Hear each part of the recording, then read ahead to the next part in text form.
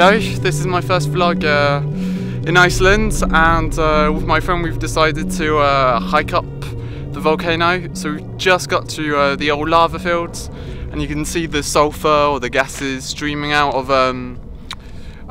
the cooling lava, and it's just like, it's absolutely surreal. So we're going to continue up a hike up the volcano and see what we can find. So we've just arrived at the volcano, and it's just hidden behind the gases, just behind me over there. You can just make out the crater. So I think we're going to make ourselves a little bit of coffee with a little camping stove, and then we're going to continue along the path to get a better view of the volcano. I will take a bit of B-roll as well, and I might even take my drone out to see if there's any aerial compositions that I could get.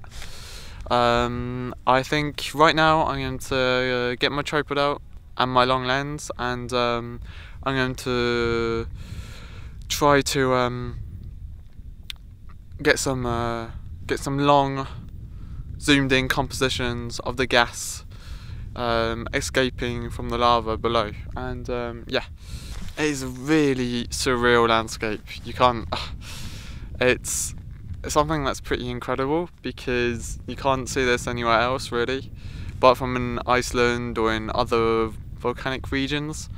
And of course it's not as good as I would like the lava to be fresh lava, but even the black cool lava with the gases escaping from it is pretty damn spectacular.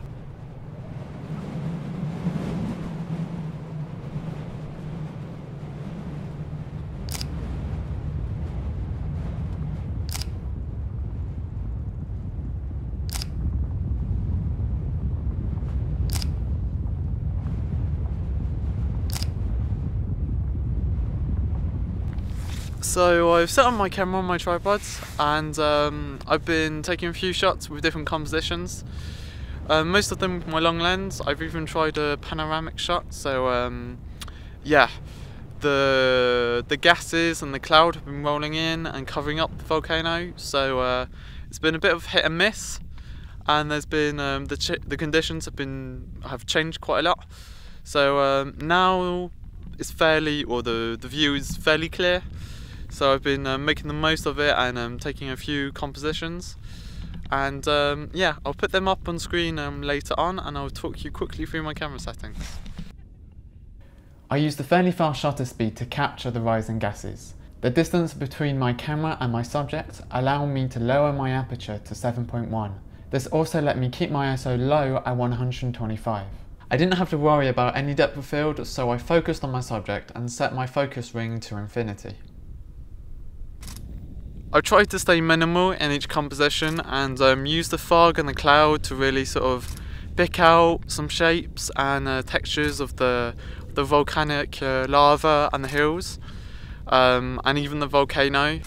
I've tried to deconstruct the scene into lots of different compositions, with just like the hillside, the gas leaking out of the lava, etc, etc, and even the volcano hidden by just emerging from the cloud and the gases. So I've also made, or tried to do, a panoramic shot. So I made sure my tripod was level, and the exposure was right throughout the image to take the image, and just so you can get a real appreciation of the panoramic view.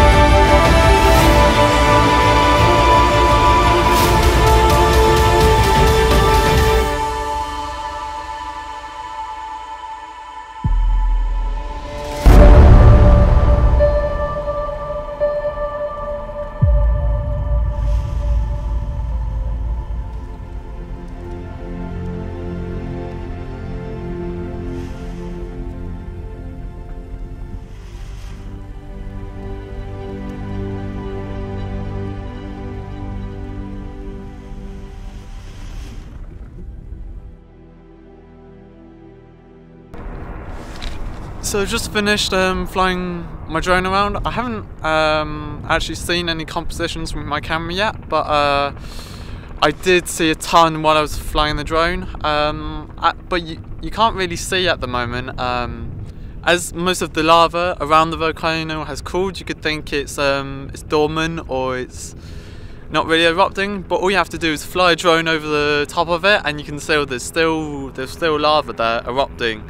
So you can find some really nice compositions if you get it in the right place. And there's lots of sulfur that has accumulated on its banks. So you basically you can get some really amazing images with the yellow of the sulfur on the black rock, on the black volcanic rock.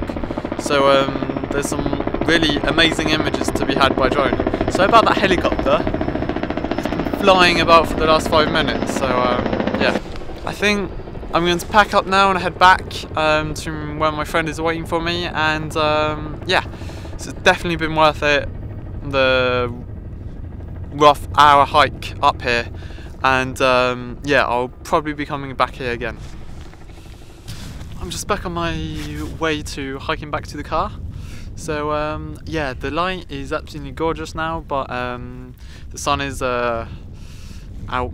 Basically, the sun is a bit too high, so as it's getting on to like 10, 11 o'clock. So it'd probably be best it's like a sunset shoot or something like that. So yeah, I'm going back to the car now, and I'll see you guys later on.